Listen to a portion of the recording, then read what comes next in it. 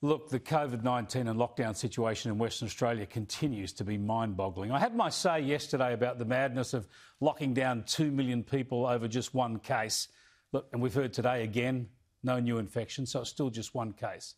I also showed you these comments that explain how during devastating fires that have destroyed 70 or more properties, the COVID restrictions actually saw fire crews thinned out with fewer firefighters per truck. We have restrictions on the number of firefighters in vehicles. You'll notice all firefighters are wearing masks and maintaining social distancing. With the driver in the front of an appliance, you'll see, and generally one or two in the back. So we're just trying to reduce the crowding of appliances. It seems an absurd priority, but fresh information has revealed an even higher degree of absurdity here, if you can believe that's possible. It's been revealed that security guards in Perth's hotel quarantine, remember that's where this one infection came from, security guards in hotel quarantine have not been wearing masks. There's been no enforcement of compulsory mask wearing in hotel quarantine. So there is now, and this is how Perth is operating now under Premier Mark McGowan. 2 million people locked down over one hotel quarantine infection, 2 million people not allowed to leave home and forced to wear masks if they're outside, firefighters in the hills fighting bushfires forced to wear masks, people in essential services or outside their homes hundreds of kilometres away from Perth forced to wear masks, people fined for not wearing them, but guards in quarantine where the infections arrive were not made to wear masks. That has changed today. Well, we've already done something about that. So, irrespective of the mask wearing requirement for the lockdown provisions, we have brought into place a new policy where all people working in those hotels in a risk situation will be wearing masks. And that policy will be examined by Professor Rumanthra as part of his inquiry and will determine what happened. Wow, that is the sound of the stable door being shut after the horse has bolted and everyone else was locked down days earlier. Yet people support what the government is doing in Western Australia. When they wake up, I reckon the reckoning will be pretty severe. Let's check up on the latest with the fires. I'm joined now by Virginia Abson, Gidgegannup resident. And Virginia, the terrible news for you is that you've lost your house in the fires. The good news is you and your family are safe. Yes, we evacuated on Monday afternoon to discover later that evening that the fire had in fact destroyed our house. But all of us got out and relocated to a family premise in Gosnells. And that's where you are now. You obviously made the decision under advice to get out at the right time. Yep. Have you been back to your home or have you just been told that you've lost it? No, we did see footage from a neighbour who stayed to defend their property and attempted to defend ours. And they sent footage and just said, sorry, we were unable to save the house. So that was the first bit that we got on the Monday night. Since then, there's been various news coverages with photos from above. It confirmed it. And the kids did manage to get in yesterday afternoon. We've got cats which are still missing and they were hoping to find them and bring them down. So they were able to go through yesterday afternoon to retrieve them. They didn't find them, unfortunately, and it doesn't look good, but we still hold out hope. And they took some more photos and saw devastation firsthand.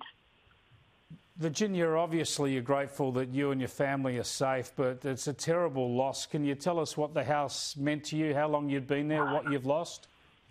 Yes, and I'll try to do this without breaking down in tears.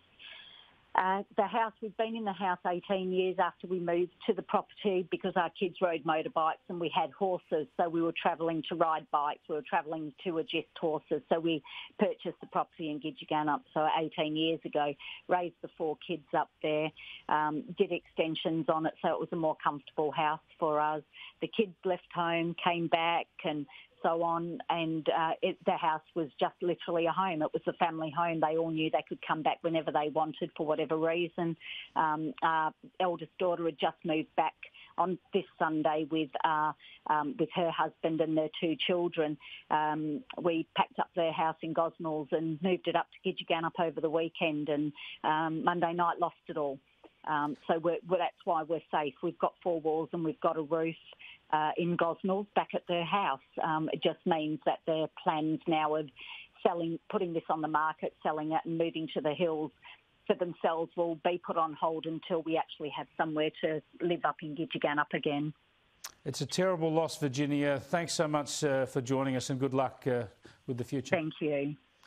I want to cross to Julie Merritt now, who's at Shady Hills. She's a Bulls, which is 7 kilometres from the fire. Thanks for talking to us, Julie. I wonder if you can tell us what the situation is there now and what you're doing to help people evacuating the fire zone. Well, at the moment, I'm not directly in Shady Hills. I'm about another 3 k's north of Shady Hills. My plan swung into action Monday evening, and I started moving my livestock off our property. We've been up here for 20 years and moved here because of the lifestyle. We moved here for our animals. So it's horses, sheep, cows, goats, you name it, dogs and cats. So for this morning, I've had 4 trips to the New Shea Livestock Centre, taking horses and putting them in a safe environment away from this fire. And I've just managed to get back home now, and I've come back into our street. It's been locked down by the police, and I've had a little bit of an unpleasant word with him to be able to come back through and stay now until such time it becomes untenable that we will take our dogs and go. So it's been a pretty hectic sort of last 36 hours. And how does the weather look now? How does the prospects look for the rest of the day? There's a gentle breeze blowing. It's not blowing away from us. It's blowing towards us. I've got planes sort of coming overhead. You can see a lot of smoke in the distance. It's quite breathless outside. Very eerie. It's a scary situation. It may not get too bad, and you just can't take the chance though. So we've got all our big animals off, so it's just our dogs now, and we'll stay here until such time we can't. Julie, I know we've got nothing but admiration for all those involved in the firefighting effort, but are there any concerns about the revelation that crews are being thinned out on the trucks for social distancing, for COVID measures? Are there any concerns that any of these appliances are undermanned compared to what they normally would be?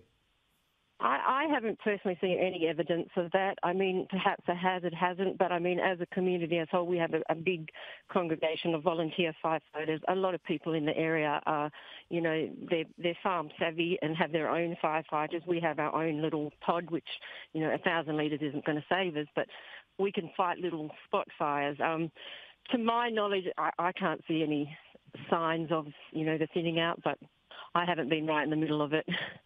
Right, Julie, good luck, and you got a tense afternoon ahead of you. Best of luck for that, and thanks for sharing those reports with us.